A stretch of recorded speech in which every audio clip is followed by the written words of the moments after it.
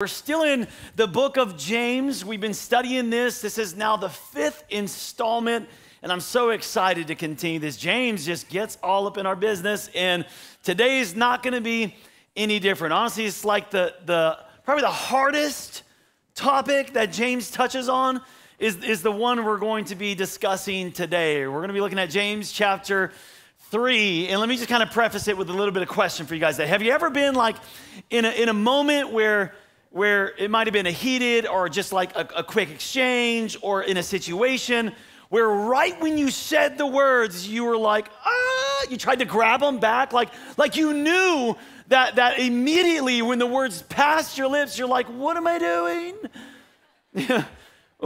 That's not even what you meant. And you try to grab those things back. Anyone ever been? Am I the only one? Am I the only one? Okay. So this is what James is going to talk to us about today, is like, why does that happen? Why do our words get away from us? And it doesn't matter if you're married or with your friends or with your kids, and the way we communicate and how quickly we communicate. Some of you probably said the wrong stuff in the interview. Wish you could take that back. Or have you ever been on like a first date or something, and you're like, damn, I should not have mentioned the last dude. What am I doing? And you're just like, dang it, let's just end this right now, okay? Let's just go Dutch on this thing. 5 chapters, the book of James, it just is full of great stuff, man. You could probably read the entire book in like 15 minutes, but we're taking our time and taking it section at a time. The topic today is how to tame your tongue. And James actually talks about your tongue or your words and your language and your speech. He actually talks about it every chapter of James. He brings up how important in some way our tongue is and our words are. So this is extremely important to James. It's important to God. We talked about this in chapter 1. I told you I was going to come back to this. I was going to give you a whole installment.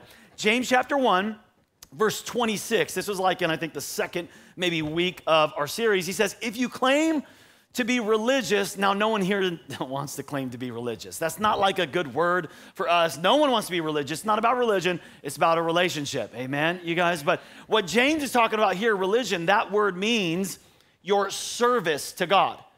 Okay, that's what it means.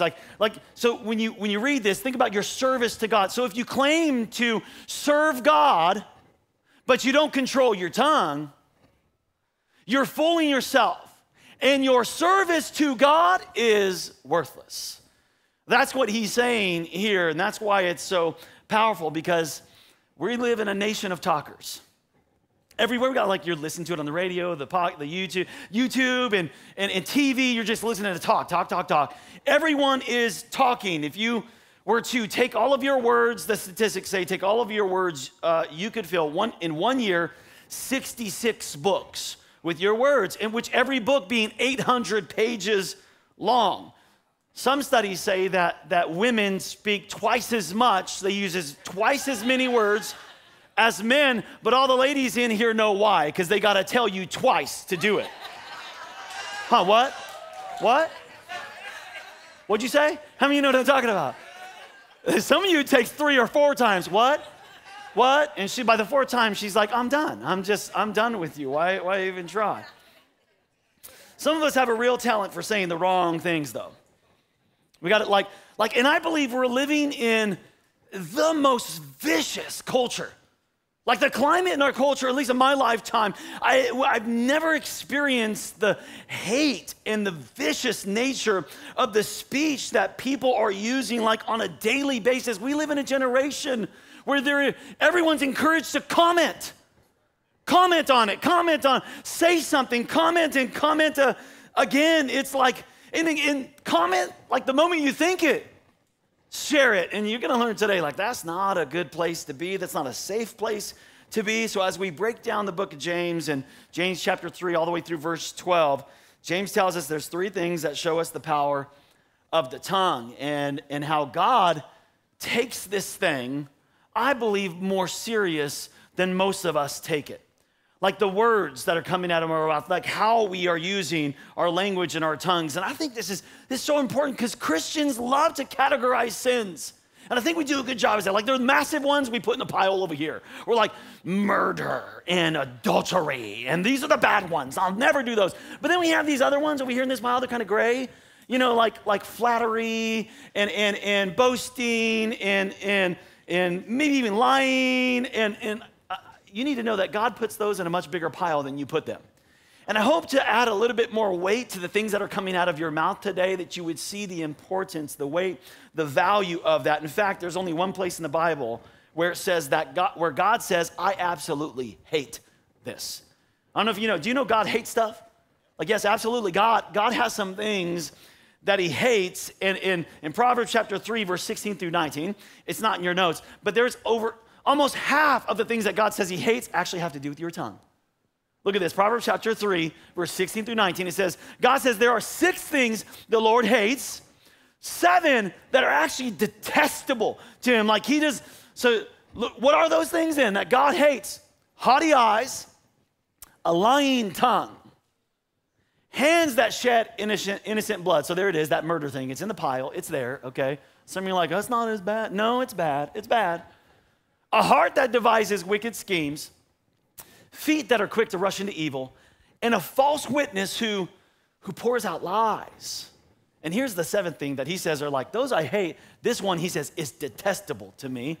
A person who stirs up conflict in the community, who just stirs up the drama, stirs up the issues, and just kind of like Proverbs, the whole book it's a book of wise sayings, and most of the book has to do with your tongue, has to do with your language. There's 3 things that James points out to us why it's so important, the words, our tongue. Write some notes. Here's the number 1 thing that James says, my words will actually determine my direction. My words will determine the direction of my life. So where are you headed in life? You just think about this yourself. Where are you headed? 10 years from now, where do you see yourself? Where are you headed? You want to know a good answer to that is? Look at your conversations today, and you'll see where you're headed in 10 years from now. Just look at the nature of what do you talk about the most? Because your words determine your direction. And this is so important because the direction of your life, not the intentions of your life, determine your destination. Some of you have really good intentions of your life, but the direction of your life is not in line with the intentions of your life, and therefore you're gonna arrive at the wrong destination in your life. This is so important because your words are actually what's pointing you in that direction. Just by changing your vocabulary, you can transform your destiny.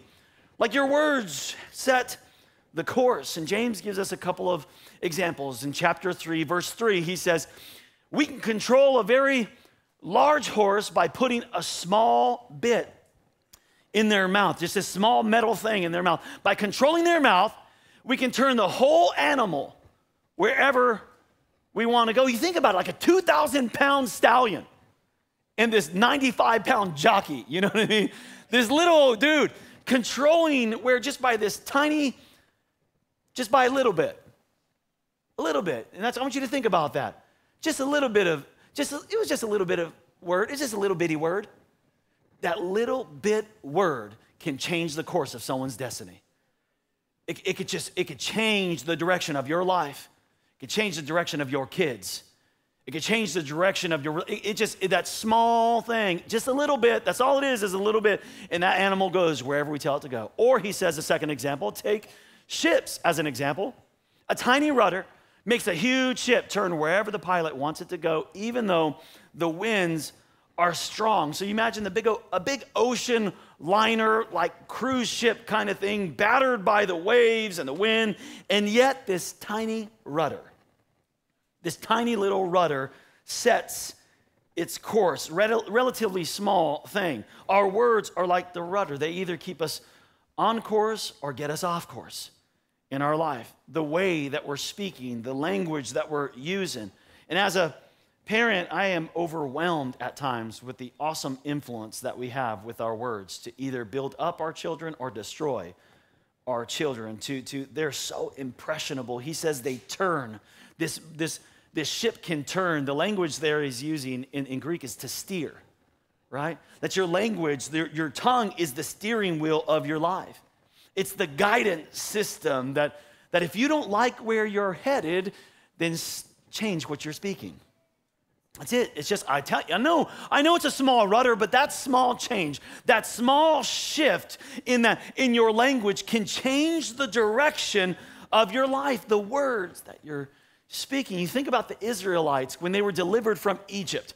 And they were delivered from slavery, and they were getting fed this manna from heaven. And then all of them, they started complaining about the manna, and are we just gonna die here? And every one of them, because of the complaints of their lips, they were not allowed to enter the promised land because what they allowed to complain and to criticize against God in the middle of their wilderness, in the middle of their trial. You young people that are here today, like, that have maybe an issue complaining and criticizing against your parents, you better be careful, because those words that you're choosing about them, they're setting the course of your destiny. Look at Proverbs chapter 20, verse 20 says, for you young people, listen to this. If someone curses their father or mother, their lamp will be snuffed out into pitch darkness. He says, you'll miss the purpose of your life if you're known for somebody who curses their parents. Yeah, but Pastor, they're mean, they're evil, they're rude. You don't know my parents, they're terrible, they don't love God. I understand that you don't have to agree with them to honor them. You don't have to. You don't have to agree with someone to honor them. The children of Israel, when they were actually going into the promised land, you remember the story in Numbers chapter 13, they sent 12 spies out to inspect the land and bring back a report of the land. 10 of them came back with a negative report. I call it a negative confession. And some of you are living with a negative confession over and it's in contradiction to what God says about you, God says about your future.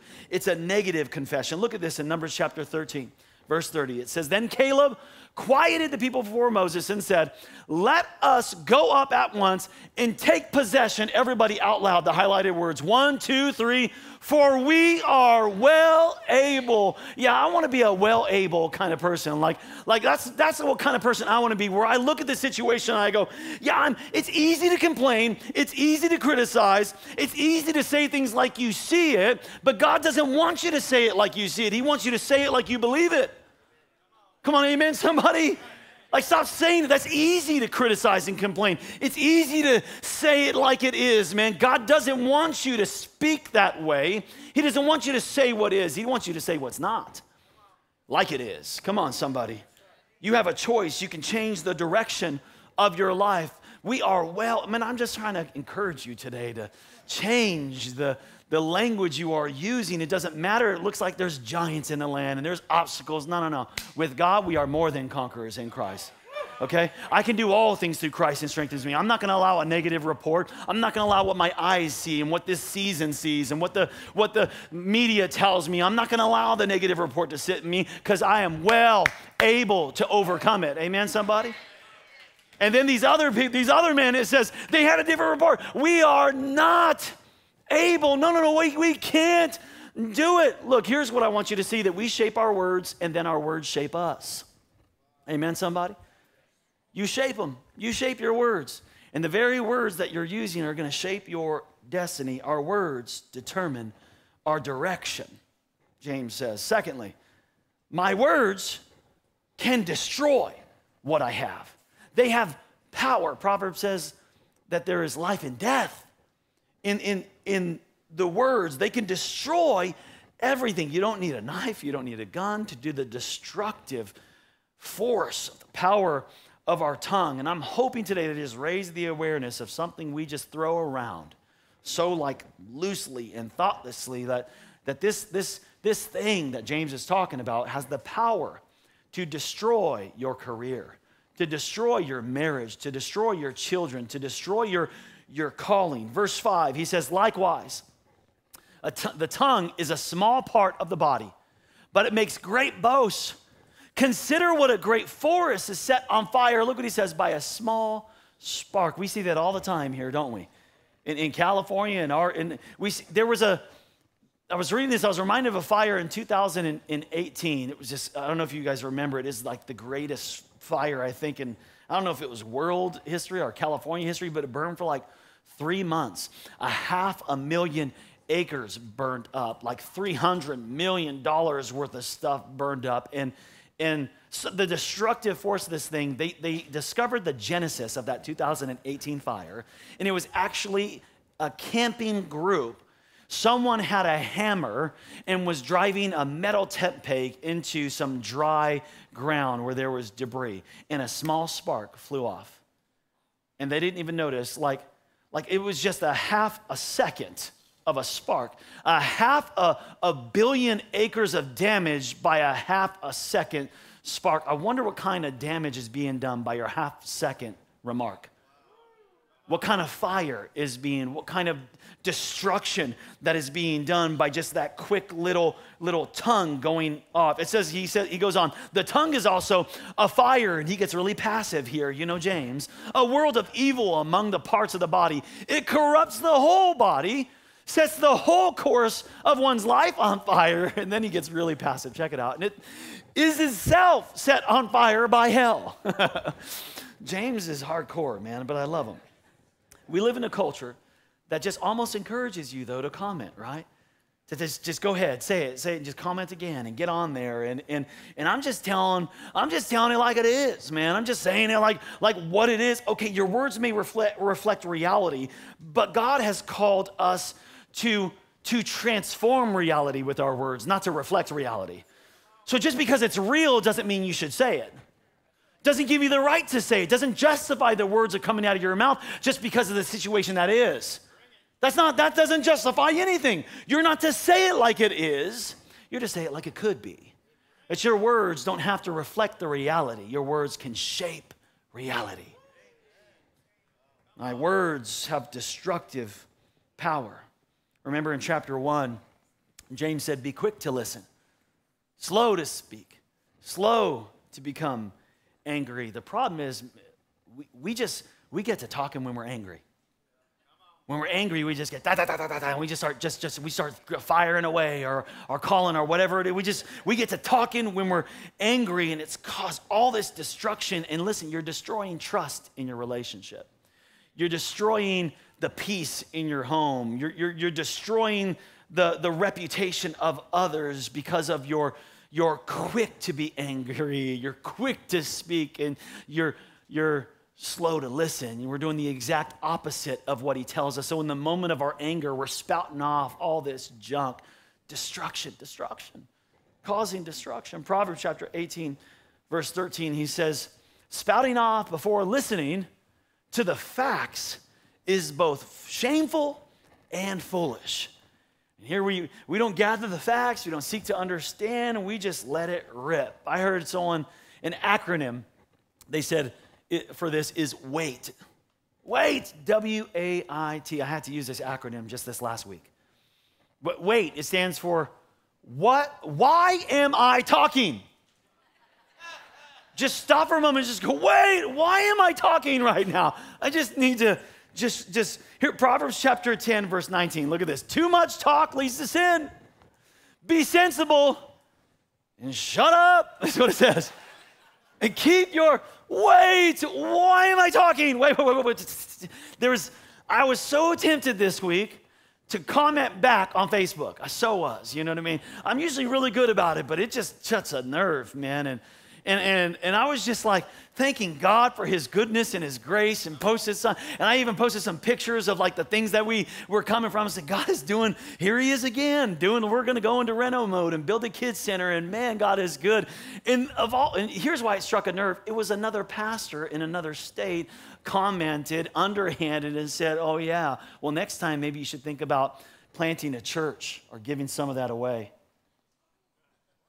And I just was like, oh, dude, why? We're on the same side, bro. Why? What are you doing? This is kingdom. This is kingdom growth. And I wanted to, man, I wanted to tell him, like, are you kidding me? We give thousands of dollars away every month to church plants and church planters, thousands of dollars every month to existing churches to strengthen them. We spend time coaching and resourcing and all these things. And here you go, don't know the situation, judging it from your own perspective and insecurity, spouting off. Now look, we all do it though. Y'all do it. Every one of you do it. You make an assessment or a judgment about a situation without understanding all the facts. And here's what James is saying. Wait, Oh, why are you talking? Shut up. Shut your mouth. You don't have all the facts, and it's foolish. Not only like the duration of the words that we're speaking, like we're speaking a lot of words, the duration, but I think it's also the direction that our words are going. That we need to be careful, because I'm not saying that you have to like everything. I'm just not sure that the things that you don't like have to go in every direction. Okay? I tell this to my staff and my pastors. This is a staff value, because I don't want to lead a whole bunch of people that are a bunch of yes men, that are just like, here, I'm just going to pay you, you shut up and do it. Okay, that's not how I lead. That's not what I want. If I'm doing something that isn't right, I tell my team, you're free to have another idea. Like if I'm doing, like if there's a better way to do it, or if you don't like something that I'm doing as a leader, please say something, but you better make sure that that comment goes in the right direction when you think it. Okay, because you can think it, but just make sure that that comment does not go below you, that it goes in the right direction to me. Okay, like I teach them, like go to your direct report. Go up with it, not down with it. Because if all you're doing is you're thinking it and you're saying it to the wrong people, that's gossip. That's what gossip is. So here's how I say it. You pass negatives up and praise down. Because here's what's happened. You see it, but you don't, what you don't like, it's okay not to like it. It's okay to see it's okay to think critically. It's okay to even have a negative, like, wait a second, this isn't, it's okay. I'm just saying it's not okay to take that in every direction. That's what gossip is. It's taking that to the right person in the right direction. And if you were to just pass that to the right place, negatives up and just praises down, I'm telling you, this would be a value that every one of us need to embrace, I think. Not just staff, not just pastors, but what would happen if you actually took your negatives and your criticisms to the right people instead of behind their back? What if all you did was praised them behind their back? You just said those positive things and encouraging things behind their back, but when you got to their face, you told them what you saw and what you thought, and you sought to understand. Okay? Why? Because your words have power. Your words have the power to destroy. And the most important point I think James makes, and he's helping us to see, is number 3, that my words, they actually are revealing what's in my heart. And remember, we're studying here in James chapter 3. We just finished James chapter 2.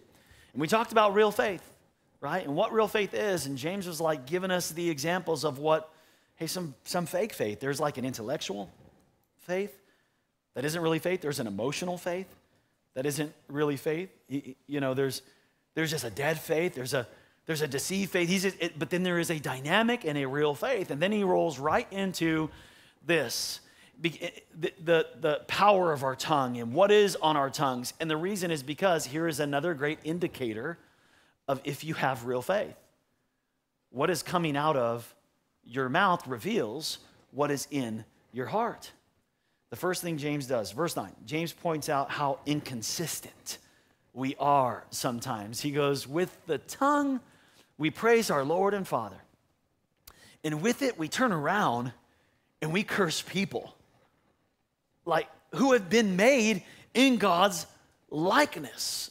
He says, out of the same mouth come these praises.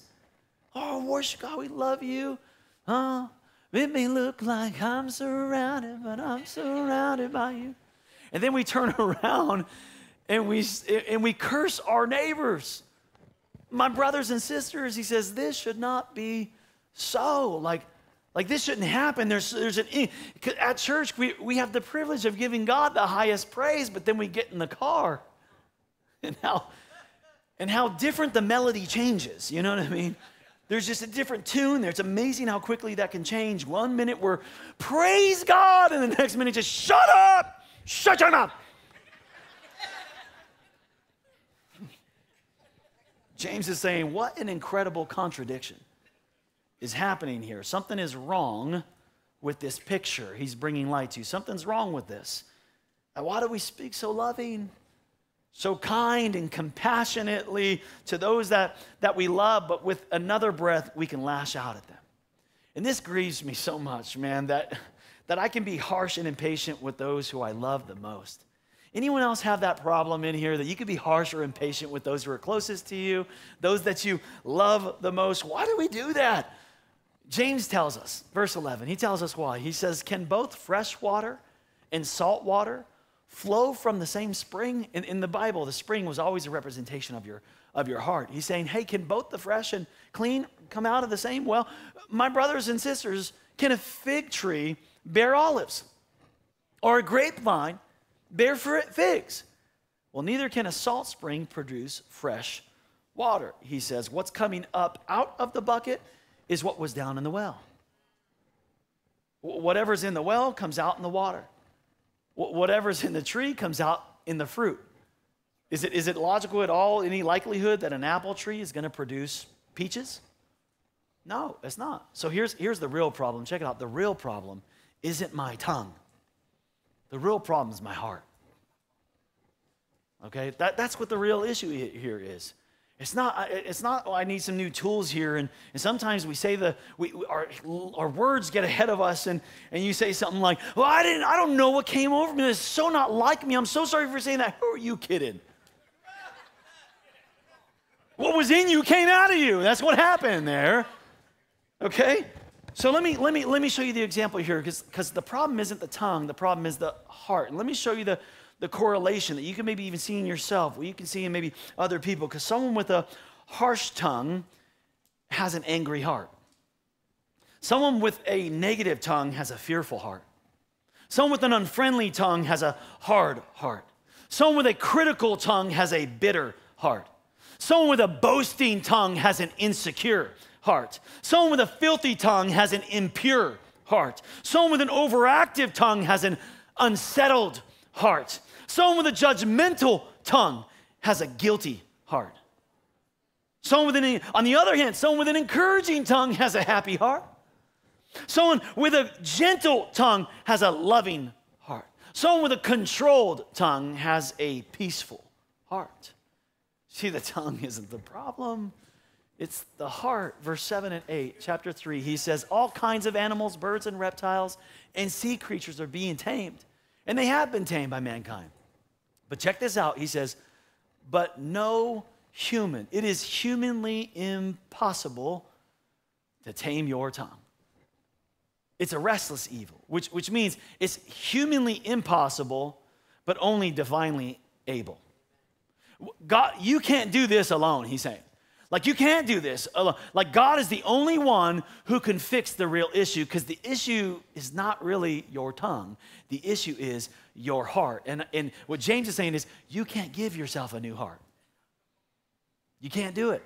You can't change this party. Only the human can't tame the tongue. It's a restless evil full of deadly poison. And here we are with this poison sitting in our heart. And listen, we're literally, some of us, infecting and poisoning the people around us. You're poisoning your spouse with your negative, you're critical, you're pulling them down, and maybe it's just like, oh, I'm good 90% of the time, I'm so good. Yeah, but just that little bit will change the course of your marriage, will change the course of your kids. Like most, you're great fathers, you love your kids, but it's just that small bit right there that they'll remember forever. They will. My kids still, I try to like be very affirming, but still, just the other day, one of my daughters was like, I remember this one time we were sitting at the parent-teacher conference. I had all A's but one B, and the first thing you said was, oh, we can work on that B. And she said, I remember that, and this was like 10 years ago, and I'm like, oh, God, I'm so sorry. You're such a good girl, I promise. And I didn't mean to, and I was probably just affirming the teacher, and like, sure, we can work on that. But just that little thing, just they remember these things forever. How do we do it? How do we tame this tongue that is humanly attainable? Well, it's humanly untamable. It's divinely tameable. But just because God is the only one who can do it, does that mean that we have no part to play in this? Like, hold on, it must be up to us to God. No, there's a part there's a cooperation that we do, play in bridling our tongue.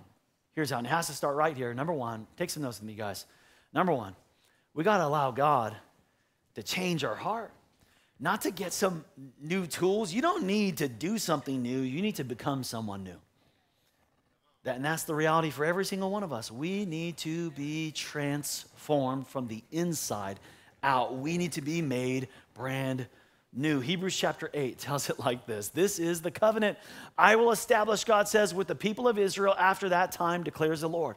I will put my laws in their minds and write them, he says. No longer is it going to be in a book, in the pages of some book that I have to study and memorize and try to do. No, God says, I'm going to put it in you, not have something that you do. It's going to become you.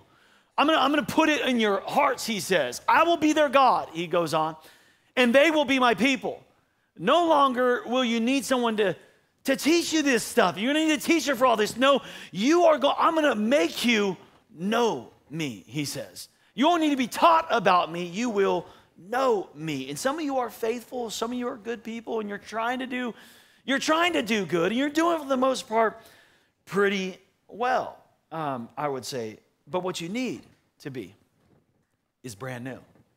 What we need is a new heart. We need to be transformed. And then, listen to me, and then let him do it every day. Like every day.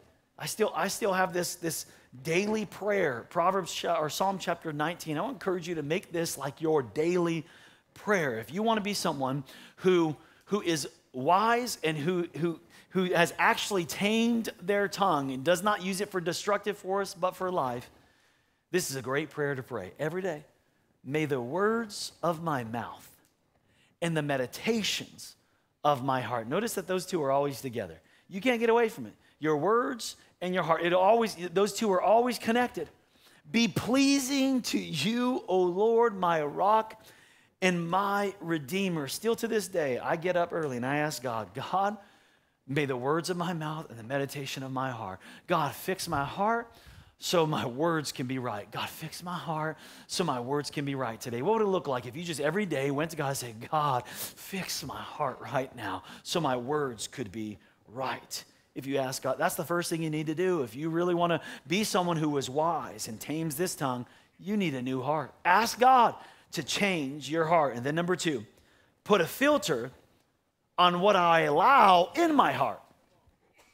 Okay, because if I'm honest with you, this one's frustrating to me because you want a positive life, but you'll never have it if you keep allowing the negative influences and the negative people have access to your life. You'll never produce anything positive if all you're putting in and around you are negative.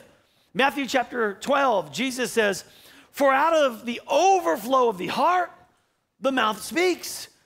That's what's coming out of your mouth is what's in your heart. The good man, look what he says, brings good things out of the good that he's actually stored up in his heart, which, by the way, good job today for coming to church, because what you're doing is you're storing up some good in your heart right now. We got to store up the good because whatever's in there is going to come out. But be careful, he says, because the evil man brings evil things out of the evil that got in there.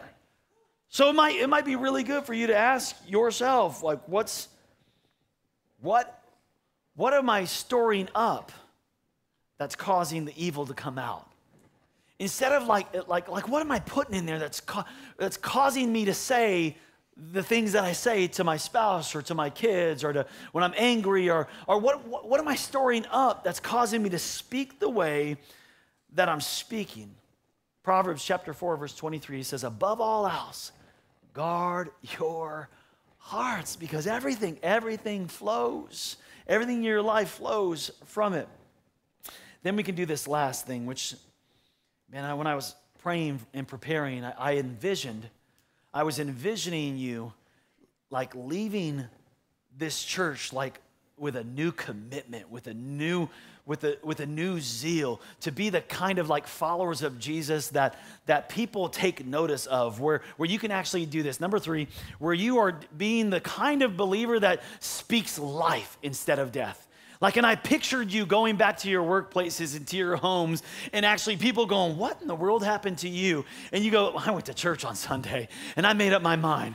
I'm not going to speak any more death. I'm going to be a life speaker. I'm going to be a builder, not a destroyer. I just made up my mind, man. I'm changed from the inside out. Being an agent of change in a destructive and ugly world. You know, in Acts chapter 4 of the disciples, the Bible says that they took notice because they were just ordinary men, but they took notice that they'd been with Jesus. And I'm telling you, if you change this one thing about you, if you can get God to give you a new heart and start taming, allow God to tame your tongue and what's coming out of your mouth, people will start to take notice of your life. They will start to take notice of the life that is coming out of your mouth. Decide today to speak words of life. I got 5 types of words of life for you. 5 different words that you can speak that are life. Here's the first one. Take some notes with this. Number 1 is words of affection. Words of affection. Don't be afraid to tell somebody, I love you. I love you. I'm praying for you. I love you, bro. I love you, man. Like, don't be afraid to just tell somebody that. Let them know you love. You know, it's hard for some people to say. It may be hard for some of you to say. And I was discipling a guy years ago, and he was, you know, someone who had been called to the ministry and was in a group with him. And I just noticed after a while, I would tell him, like, man, I love you, bro. And he'd go, well, thank you. And after a while, I was just like, hey, you can't say it, can you?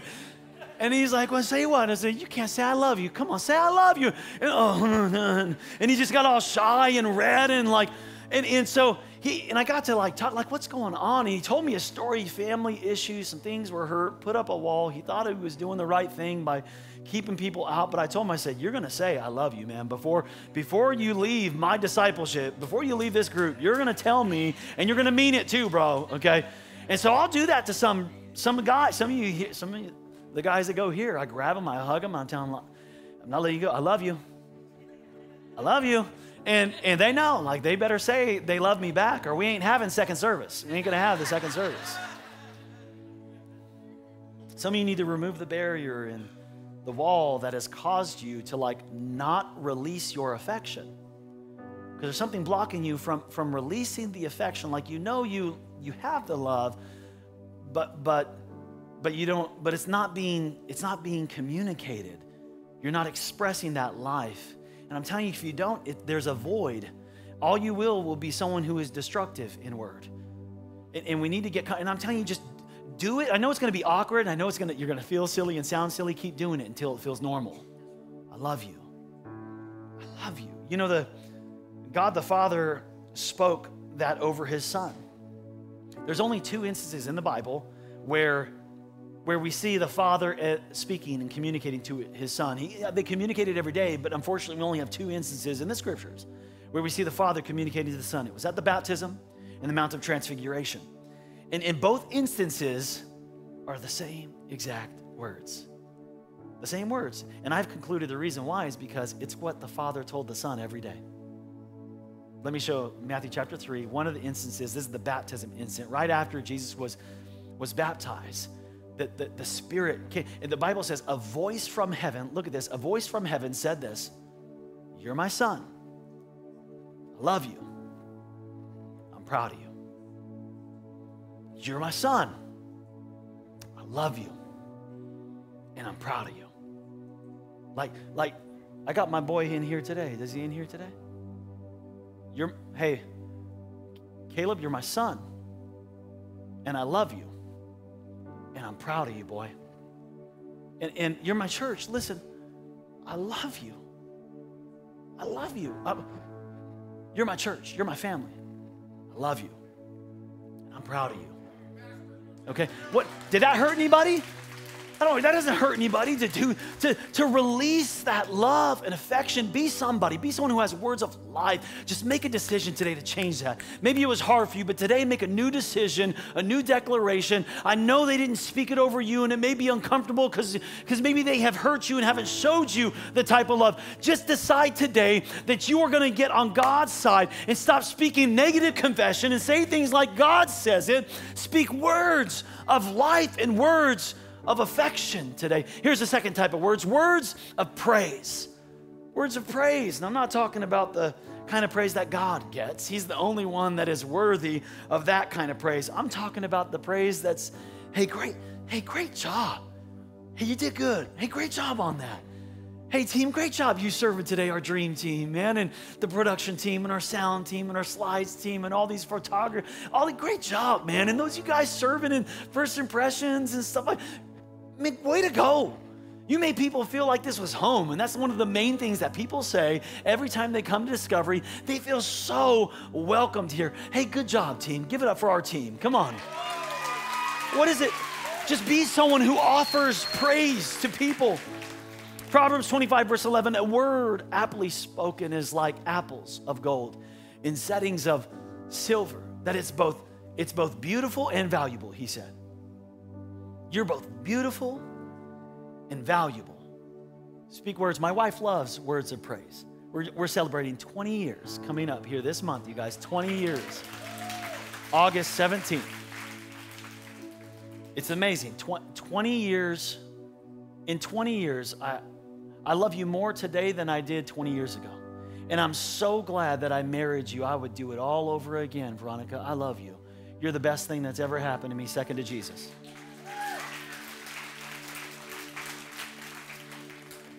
I'm just trying to change the environment, change your heart even by modeling something for you today. Like you can have words of life, words of affection, words of praise. I love it. Words of encouragement. Words of encouragement. I know it's tough out there, you guys, and I know it gets really hard. I get it. And even through what we've been through.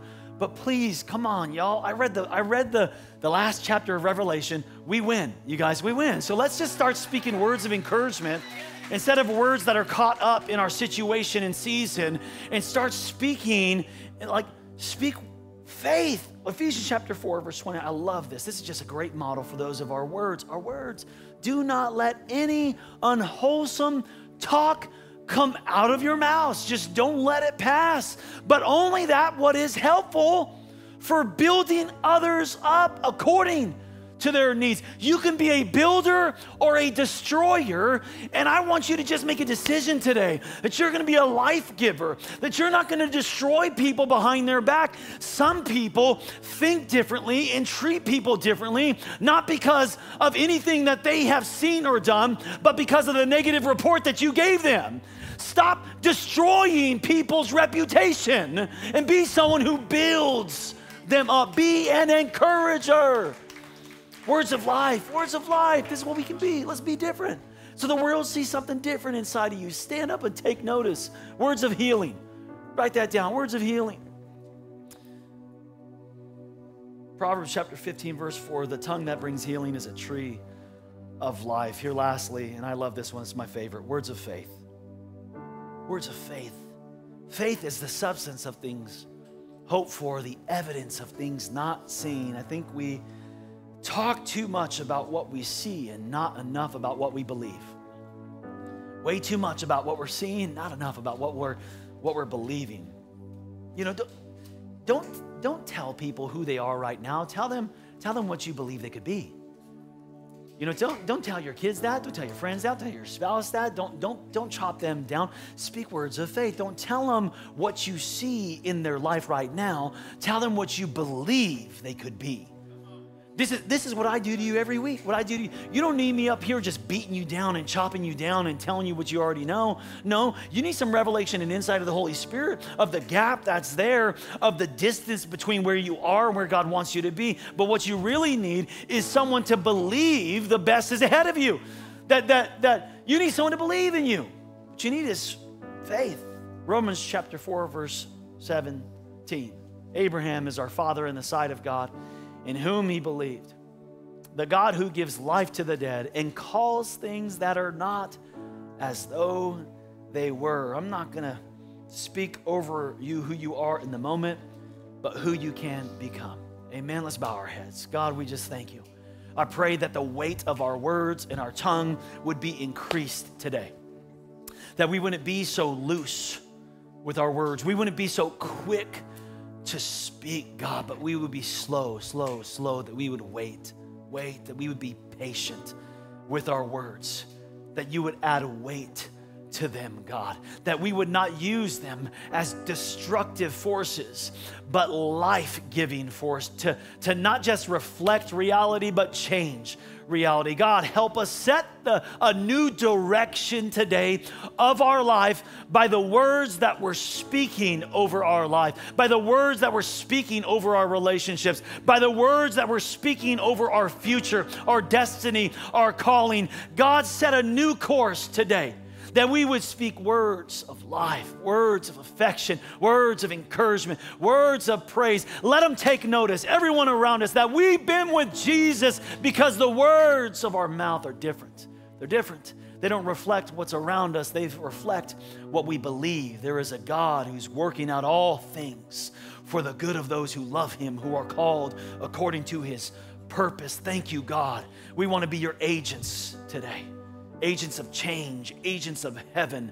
Send us out on assignments to be life givers today. Thank you, God. With every head bowed and eye closed, you're here today, and maybe what you need is a heart change. You need a new heart. You don't need tools and tips and practices and to fix your tongue and words, and it's unfixable. The problem of humanity is unfixable. You cannot do it yourself. What we need is to be changed and transformed from the inside out. We need a new heart. And you're here today, and maybe that's where you need to start, just right there with this place of surrender, to stop being in control and give it to him. The Bible says that if you confess with your mouth that Jesus is Lord and believe in your heart that God raised him from the dead, then you shall be saved. Right here, right now, God can begin that heart transplant and transformation process. Some of you need that for the very first time, and I'd love to help you make that decision. Some of you need it again, and I'd love to pray with you right where you are, if that's you. And I'm not gonna have you come up to the front or single you out if you're in the audience today, but if you're here and you're ready for a new heart, to be transformed from the inside out, I want to pray with you in just a moment. I'm going to count to 3. And at the count of 3, here's what I want you to do is just raise your hand. If you're online with us, just type in, I need Jesus. On the count of 3, if you're ready for this transformation inside out, a new heart today, God says he'll give it to you. Come on, 1, 2, 3, hands raised. I need Jesus. I need Jesus. Change me from the inside out, because I can't do it myself. I can't fix my mouth. I can't fix my life. I can't change what I did. You can only change me, Jesus. I surrender. Come on, leave that hand up. I want to see and celebrate all over this place, all over this place. I surrender, God. I'm not going to do it myself. I'm just laying it down for you to do it, God. Thank you, Jesus. Come on, put your hands down all over this place. And now let me activate your faith. Will you whisper right there, right where you're watching, right where you are? Whisper this. Say, Jesus, forgive me of my sins. Today, I surrender my life. I'm no longer going to try to fix it. I'm going to let you have it. Have it all, God. I surrender everything to you. Jesus, I declare you're my Lord. You're my Savior. Come live inside of me and make me brand new. Thank you, God, for saving me today. I'm leaving here changed. I'm leaving here as a life giver. Someone who is a builder, not a destroyer. Change me, God, from the inside out. In Jesus' name we pray. Amen and amen. Come on, give God some praise if you receive that today. Amen. Amen.